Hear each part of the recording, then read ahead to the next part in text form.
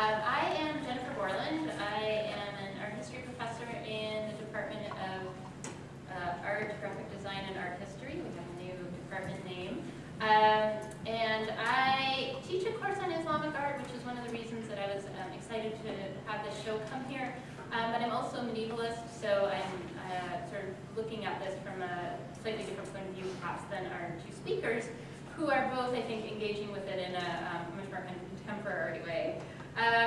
And what I would like to do is let you know sort of the plan for our evening.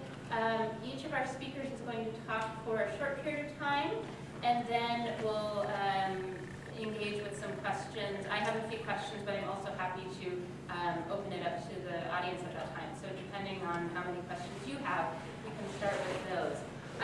So I'm going to introduce, I think, Jennifer first, and let her give her talk, and then I'll introduce Michael and let him speak for a bit, and then we'll open it up to everyone. But before I do that, I just want to put a little plug in for a few gender and women's studies courses that are coming up in the fall, because I feel like this audience might be interested in those. And so I have a few flyers down here. One of all the classes in gender and women's studies, if you're interested. One flyer about a course called Transnational Women's Studies, which may be interesting to some of you.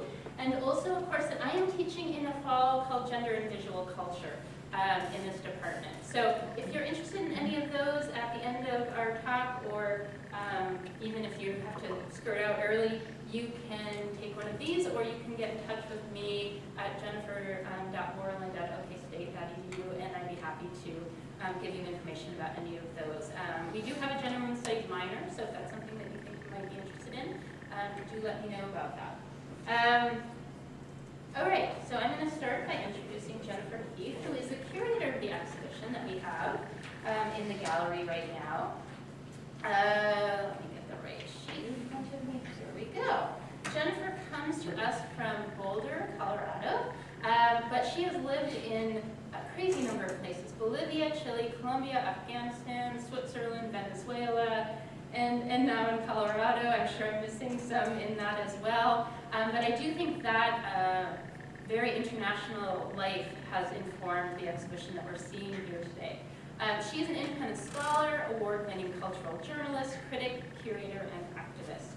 She has many exhibitions, including The Veil, as well as a number that deal with her ecological activism. Water, Water Everywhere, Paean to a Vanishing Resource, Resurrections, Ecology and Economy, a Functional Trash Art Exhibition, Rising Tides, Trash into the Ocean, and Twilight's Last Gleaming Nuclear Waste. And she has also done some exhibitions on black velvet. You think this is art that we love to hate, but it is in fact, as I was hearing last night at dinner, an art that is actually extremely important to the culture of the United States and beyond. So she's done a number of books as well, both fiction and nonfiction. And she's currently working on an exhibition called The Map is Not the Territory, which is going to be at the Jerusalem Fund Gallery in Washington, D.C. Next fall. So with that, I'm going to turn it over to Jennifer, and she's going to tell us a little bit about some of the concepts behind the exhibition. Me. Well, I'm a writer, so I write, so I'm reading. Let's see if I can manage this. This is a little like chewing gum and Should we turn lights down? hitting your head at the same time, walking into your... In Turkey, France, Italy, Belgium, the Netherlands, Sweden, and other countries, even Kazakhstan, the veil is outlawed, restricted, or being debated. In Iran, Saudi Arabia, the veil is mandated. And Chechnya, the last I heard, was also trying to adopt mandatory veiling laws. In Egypt, before the uprising or Arab Spring, a ban on female students wearing niqab during exams was overturned, while in Syria the reverse happened and the niqab, which is full face covering, was disallowed in universities.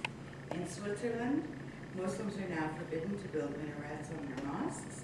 Islamophobia is growing in Europe and the United States. Anti-Semitism is also increasing in Europe, especially against Orthodox Jews who are visible in their costumes. As we know, the veil is deeply polarizing, a locus for the struggle between Islam in the West and between contemporary and traditional interpretations of Islam. But veiling of women, men, and sacred places and objects has existed among people of countless spiritual practices from time immemorial. From the beginning of human time, in nearly every era and place, the veil in one form or another has played a part in sacred activities and thought. Yet the veil is obviously vastly misunderstood and exploited on all sides. As the scholar Ivan Haddad points out, the issue of hijab, which is covering, has risen to such heights as to be called sarcastically the sixth pillar of Islam, along with prayer, fasting, almsgiving, pilgrimage, and witnessing to Muhammad as the seal of the prophet and the oneness of God. Once upon a time, the veil in all its multiplicity was more or less taken for granted everywhere as, at the very least, an essential expression of the divine mysteries. Veiling might have started when humans watched eclipses and observed the periodic shedding of animals' outer bodily layer, like feathers, skin, fur, horn, or cocoons. A child born with a caul, which is a membrane over the face, is said to be veiled and sometimes thought to have second sight, as well as extraordinary good luck. Indeed, veiling is often related to prophecy. The Greek oracle of Delphi was masked and veiled behind vapors of underground gases. Veiling and veils are found in the oldest myths, in folklore and fairy tale, and in all the arts. The veil itself is mystery, even as it's the shroud that guards the mystery. And as much as the veil is fabric or garment, it is also a concept. It is illusion, vanity, artifice, deception. Oops, let's move on here. Deception, liberation, imprisonment, theater, euphemism, divination, concealment, secrecy, depression, eloquent silence, holiness, the ethers beyond consciousness, the hidden 100th name of God, the final passage into death, even the biblical apocalypse, the lifting of God's veil to signal the end times. When veiling is forced, then enforced, it is repression. But as we have seen increasingly today, the veil is also a symbol of resistance against ethnic and religious discrimination. When the veil is forcibly stripped from its wearer, that too is subjugation, not emancipation. In Algeria, as Frantz Fanon reminds us in A Dying Colonialism, the French waged war against veiling for decades, even denying bread to women unless they removed their veils. Might the continuing French war against the veil be, as Joe Mullen Scott asks in The Politics of the Veil, a symptom of France's inability or unwillingness to face racism that has characterized its dealings with North Africans for so long? Today's expressions of fear of the other have a frighteningly familiar echo. I would add that it's only been 67 years since the liberation of Auschwitz and the end of the Vichy, and less than a year and a half since the massacre in Norway by a right-wing extremist who is not without sympathizers and allies.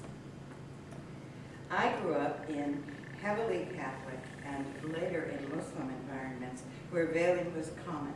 In those days, as Egyptian feminist Huda Sharawi also observed on her travels in a much earlier decade, a rural Italian or Greek woman looked not so different from, say, a rural Egyptian woman. Were these acts of piety, political statements, fashion statements?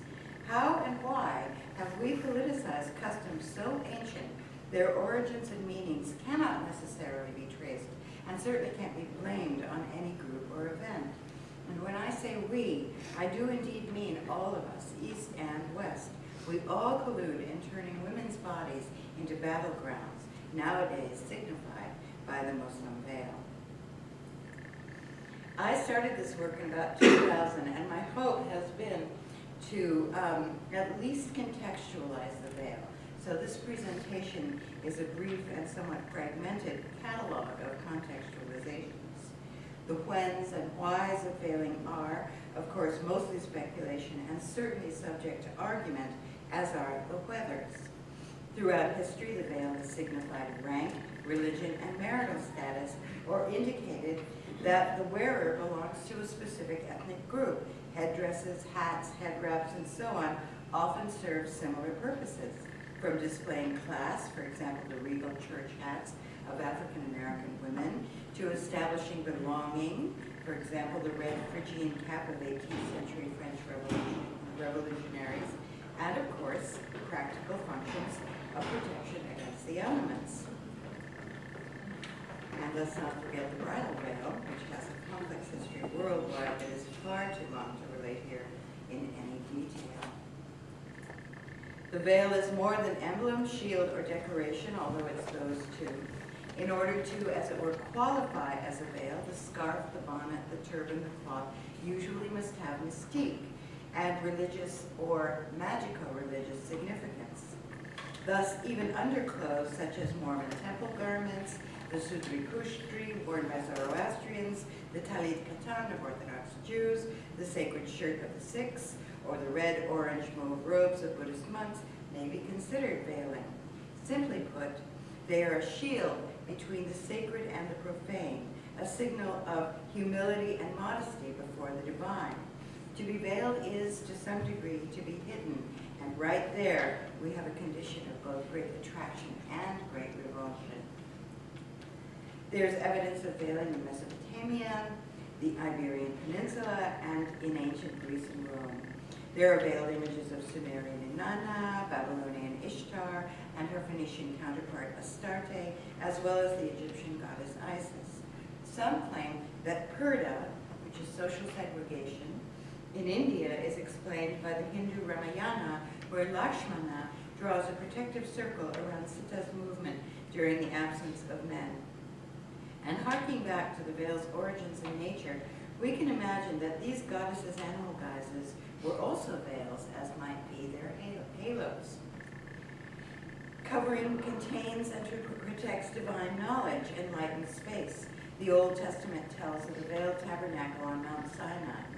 There are the Torah Ark, the veiled Christian Eucharist, and Mecca's veiled central shrine, the Kaaba. I understand that in a Tibetan Buddhist shrine room, there are two mandalas that are always veiled, and in the Buddhist stupa, which houses relics, various ones may not be seen except by privileged practitioners with certain levels of understanding. To conceal or reveal the hair is significant among nearly all peoples. In some societies, including ours, how hair is grown, cut, or styled are spiritual and or sexual and or political equivalents of the veil.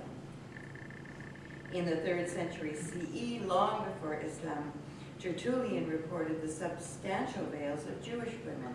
Jewish women into the 20th century in Iraq or Tunisia or Turkey dressed and veiled much like their Muslim sisters. It was not until the 1930s that Jewish women in Iraq began dressing in the more Western styles that were already being worn by urban Muslim women. Hasidic and some Orthodox Jewish women wear wigs and tickle headscarves, which are forms of veiling sanctification beyond mere modesty, while modesty is considered women's unique and honored contribution to the world. Today, wigs are adopted by some observant Muslim Turkish women who wish to cover despite laws forbidding the veil. In some periods of ancient Greece, elite women were secluded, rarely emerging from their homes, and solidly swathed when they did. Nevertheless, slaves, artists, musicians, and tradeswomen were free to move about publicly, while highborn women were not. This has been more or less true everywhere, universally, because it's tough to be covered when you're working in the fields or milking the goats or chasing after children or cooking or cleaning house, although the desire is to be covered to display privilege. In Afghanistan, a rural farming woman in the pre-Soviet period might have wanted nothing more than to wear chadari or the burqa, which signified leisure and thus wealth. In India, Attitudes toward veiling and purdah fluctuate not only in accordance with the rise and fall of Muslim or Hindu fundamentalisms, but as indications of region, class, or caste. Before the coming of Islam, the noble women of Mecca, like those in myriad other places, veiled or wore identifiable headgear to distinguish themselves from the rabble.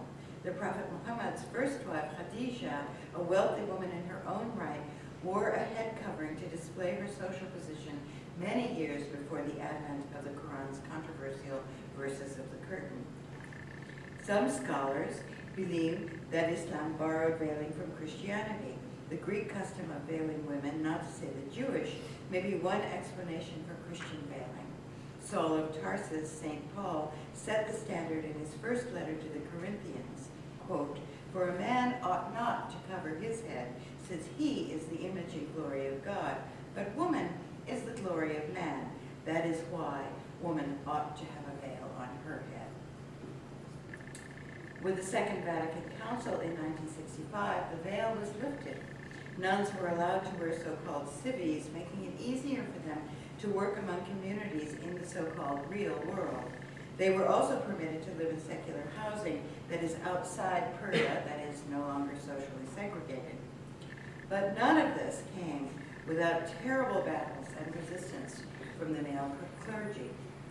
Ironically, even as we see conservatism rising among Muslim women who are veiling, although their mothers may not have, we are also seeing young Catholic women religious choosing today to enter conservative orders where rigorous veiling is practiced. Christian customs of veiling are also honored among Protestants. Anabaptists, like the Amish, wear bonnets called prayer coverings. The bonnets are worn constantly because women are to pray without ceasing. Hutterite and Mennonite women also cover their heads. Moses, though not the actor Charlton Heston, veiled his radiant and frightening face when speaking to the Hebrews after spending 40 days and 40 nights alone with God.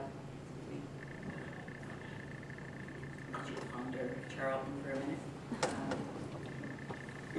According to the scholars Robert Murphy and Fatwa Gindi, images of the Prophet Muhammad with a veiled face may accurately reflect veiling among Arab men. And there are, in the Hadith, the sayings of the Prophet, and other writings, numerous indications that the Prophet face veiled at least on occasion. But for all Arab men, faces were covered in certain situations, such as public celebrations, for reasons including modesty as well as protection against the evil eye, especially if a man was handsome. The beard with which we associate Muslim men may also be a form of hijab. The most renowned male veilers today are probably the Tuareg, Berber-speaking people who inhabit western and central Sahara. The men wear their facial coverings continually. As St. Paul made clear, head covering for Christian men is not required. The monk's cowl, an emblem of the Catholic holy man, seems to be a holdover from medieval lay garments, a device to keep the head warm.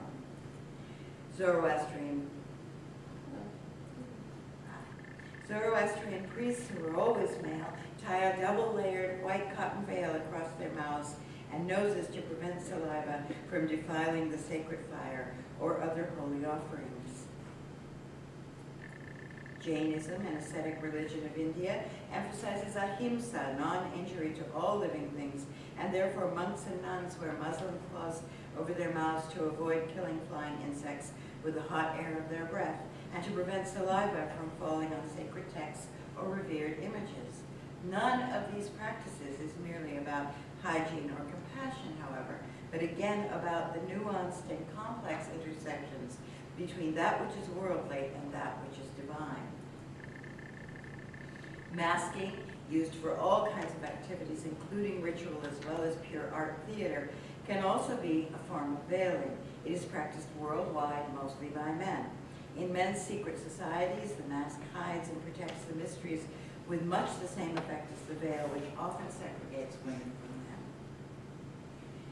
The chadri, or burqa, with the crocheted eye holes worn by Afghan women, and the exquisite Omani batulas, also called burgu, might be masks. They say that the women, wherever the Greeks arrived, loved the Greek helmets, and so they imitated them by making the burgu and using those as their veils. Conversely, the colorful satin hoods, usually referred to as masks worn by Spanish male penitents called nazareños, might be veils. While the nazareños covered their faces in humility to God, the Ku Klux Klan, who were eerily similar face veiling, although Catholics have been among the Klan's prey of choice, use it to terrorize. Masking or veiling to exhibit power where it's otherwise lacking is often seen in conflicts of struggle against the state. Anonymity is not only critical for survival, but it also serves to evince strength. Depending on how they're used, veils and masks are tools of incorporation, for example, during weddings or fertility rites. These brides from Turkmenistan are both masked and veiled, as are traditional Hindu bridegrooms in northern India. Masks and veils are also instruments of separation, for example, during funeral rites and to shroud the dead. In certain circumstances, masks or veils become indistinguishable. Among the Tadibé Samoyed shamans wear masks, but also blindfold themselves with a kerchief in order to enter the spirit world by their own inner light. Eliade tells us that for the Samoyed shaman, it's impossible to shamanize unless the head is veiled. Back to Islam, which is far from being a monoculture, yet, as we know, there have in recent decades been a push toward a Muslim monolith that is articulated, at least visually, in women's dress and veiling practices. The notion of a standard Muslim dress code is completely new. What were once various indigenous modes of veiling and dressing the head have been co-opted by a single mode, what some describe as originally a Saudi style, erroneously labeled as the Muslim dress code.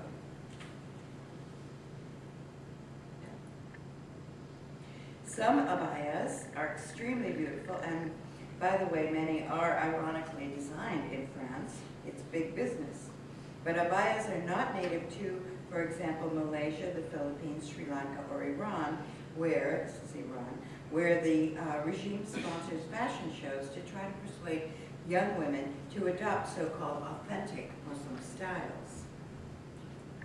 In the West, obviously things are no better. The Muslim veil is rarely treated as a traditional or sacred custom, but is perceived almost entirely politically by non-Muslims, as well as by many Muslims. And today, the battle of the hijab has touched other displays of religious faith. Sikhs in turbans. It was a Sikh who was the first person killed by Americans after 9/11 in a gas station in California. Nobody in a turban apparently was safe. Jews wearing yarmulkes or Christians wearing large crosses are also outlawed in public institutions. And in Germany, authorities, just to be fair, also ban nuns' habits along with the hijab. Since 9/11 and the 2001 invasion of Afghanistan, Afghan women have been reduced to almost nothing but their burqas, and many a Western feminist colonialist has helped maintain this image. Among other things, it boosts the sales of books, inevitably titled Beyond the Veil, Behind the Veil, Lifting the Veil. But it is also cultural imperialism that has helped determine U.S. policy in Afghanistan, distracting from the real issues faced by Afghan women and men. Human rights activist Khurram Parvez notes also that the veil has recently become prominent in Indian-occupied Kashmir, in the rural areas near Indian army camps, because rape and other forms of violence against women in Kashmir and worldwide have become epidemic, so the veil affords some security. What does politicizing the veil then mean in terms of women's agency? Here comes the gender studies part. The energy that's been expended on veiling issues by non-Muslims and Muslims alike is preposterous and perilous. Ultimately, today's ideological battles seem mostly to be subterfuge, distraction, hindering feminist progress and blinding us to the increasing feminization of poverty. Arguments about covering often merely veil the realities we must face about women's disadvantages, which feed a destructive spiral of impoverishment, population growth, and environmental degradation worldwide. 77% of the world's poor are women. 60% of the world's starving are women. Hunger is a gendered phenomenon, and yet we're busy carrying on about head flaws. The truly pressing questions about the veil are gender apartheid and the right to be fully human, safe, and healthy. The veil is a distracting and detracting banner under which insufferable conditions are permitted to continue. Where the veil and real issues concerning women intersect, that's where we have to be concerned. When women worldwide receive equal rights, veils will give way or they will stay as matters of choice. Again, it's really that simple, and I hate to be reductionist, but it does come down to this. What a woman chooses to wear on her head should be trivial to anyone other than that woman herself. And that, finally, is the truth